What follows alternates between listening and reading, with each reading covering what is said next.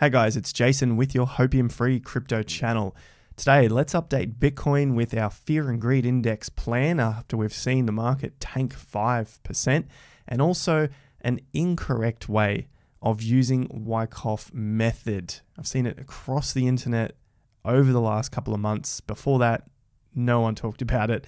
And so there have been a lot of incorrect methods. Now, this is nothing targeted at the people using it. It's just more for an example of how technical analysis is tricky on its own.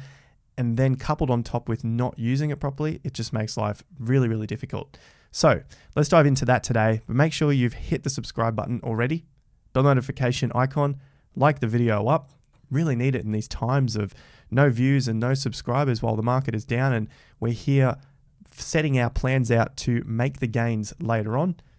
Let's dive in. So let's start with the coin market caps, as we do. $1.4 trillion market cap. Remember our 50% level is 1.34 trillion.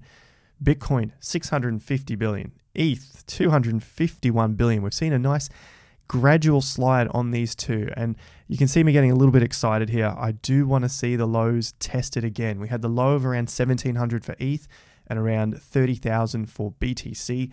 I definitely want to see these things tested. Nice, strong test.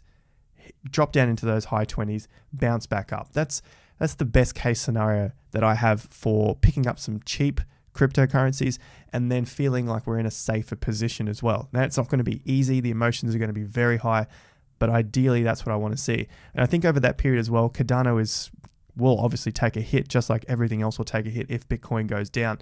Again, following on from my position on altcoins, if it's not altcoin season, I'm not buying altcoins. I'm just buying Bitcoin. And so I'm expecting a lot of these to also fall, as we're seeing with Dogecoin finally taking its tumble from grace, falling out of the top 5. And I suspect it's probably going to continue further down. Stranger things have happened. We know that. This is crypto 2021, where tweets from Elon Musk pump doggy coins. Polkadot still in the top 10. Uniswap still in the top 10. Litecoin struggling as per usual. Solana doing reasonably well, but still down 6%. It's one I've got my eye on, along with Matic, Polygon, and Theta. So these are a couple that I want to add to my portfolio later, but I still feel like they are too high. And Chainlink also looking all right. It's actually holding its ground here. And Solana I will keep adding to as well. But that's my favorites out of the top 20. Let's look at the fear and greed. We're only at 23 today. Remember our plan, 15. 15 is where we're at. Rule, buy Bitcoin on open if fear is 15 or less. 15, 14, 13, 12, whatever it is. That's when we're buying. That's when we bought through these periods here of May and June so far. We still have not had another signal to buy. Current price is around 34,200, 34,400. Okay, I'm leaving it at 34,200. We're down 3%. But if you've noticed, if you've been tracking, for at least the last 4 to 5 weeks, you notice how much more comfortable we feel having a plan. You know when you need to buy, you know that it's going to be okay eventually, and it just gives you peace of mind to be able to follow something and not worry about anything else, not continue to flick on and off of crypto YouTube, crypto Twitter, and ask someone else for help. I don't want to have a group of people asking for help. I want people to go out and know how to find the information they need and implement it for themselves. Ideally, that's what I wish everyone did. That's what I hope to continue producing for you guys here. Now, let's look at the Bitcoin chart. We've seen it move up and move down. Excellent. We've gone sideways. Excellent. I see your comments in the comment section. Now I'm bringing up the Wyckoff method here. Wyckoff used volume.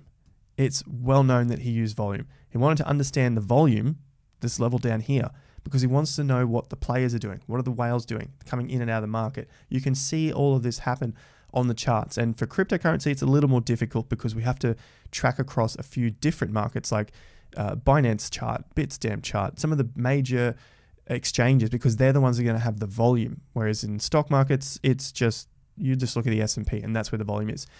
And so an incorrect use, and now I'm not having a go at the people using it. They are doing their best to learn from other analysis, right? So this is not a targeted attack at Crypto Sultan 21, but I saw this pop up on another YouTube video as well. Now, these schematics here, that Wyckoff has used don't have anything really to do with any sort of system or method. As in, we can't just say, all right, 1, 2, 3, 4, 5 up, 1, 2, 3, 4, 5 down, 1, 2, 3 up, 1, 2, 3 halfway, 1, 2 down. It's just there as a guide. The main thing that Wyckoff used is these points here, the PS, the SC, the AR, ST. Those all have meaning. The backup, last point of support, last point of support. This may be what it looks like on the chart. Maybe it's slightly different. Maybe this level here drops lower than this low, and this one comes a little bit higher. This is your SOS, your sign of strength. This is your test. So these are the things that I look for when I am using Wyckoff in relation also to the volume, because I want to see whether that volume has some support to it or if it's a weaker volume. So that's the sort of stuff that we should be looking at. So if you really want to go to the source to understand Wyckoff, search it on Google, go through and take the time to read this here, and then work on this content and look at books on Wyckoff, and then you can start to dive deeper into understanding how this works. And there is plenty of great stuff on YouTube in regards to Wyckoff. The main thing I want to point out here is it's not just a copy and paste of this method or this staggered line that's in the schematic and then pasted on top of a chart. Back to Bitcoin itself. Now, we also use Gann, remember, so we're looking at our ranges, and this is a major range out of the top. We've got another major range here, and we're potentially looking for another range down. So where I'm looking for points of pressure, so points of support, we've seen a 150% move from this range. So we've got 100% here, anchor to the top.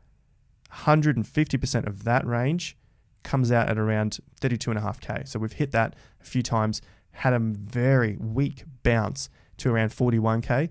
And now if this happens to be the top, doesn't have to be, but if it is, then I want to see some sort of repeat in numbers of this level. I don't want to see 100%. If we do, I'm ready for it. 23K, I'm ready for it, because the market has shown us those numbers already.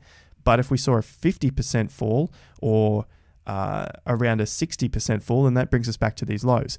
But I really want to see this level here. So we're just moving the highs and the lows to this major range, and that is actually a weekly swing. Down, 2 weeks down, but the more important thing here is the swing of the bars. And now 50% comes out at around 26K, and then 27K is our major Gann ranges resistance card, again at 27K. So now we're starting to get some numbers which are coming together for price support at about the 26 to 27K if this high is the high that's going to hold us for the next leg down. So if we get another leg down, break through these lows, test these levels here at the mid to high 20s, and hopefully close back in these levels above 30K on the weekly chart. Not just the daily, but the weekly as well. We want to close back above these levels. At worst, around that 29, 28K, which the lows were back here.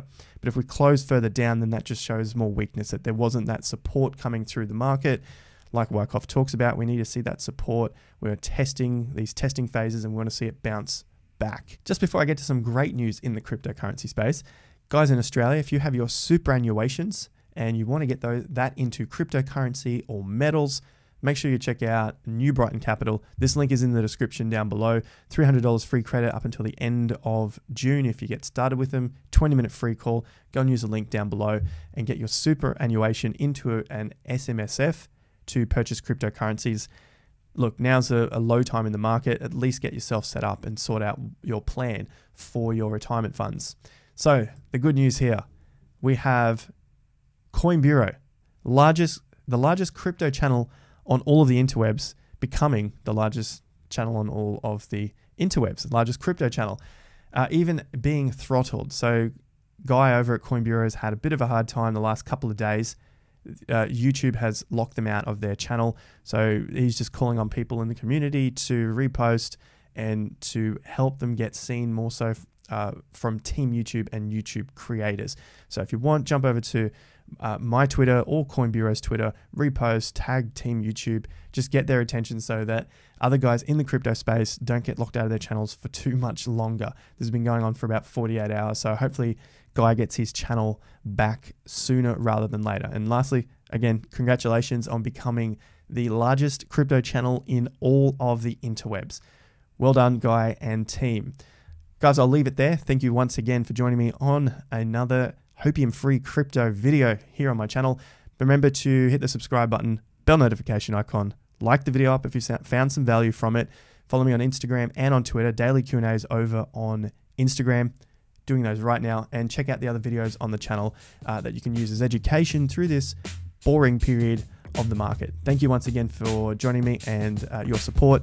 Catch you at the next video. Until then, have more fun to get more done.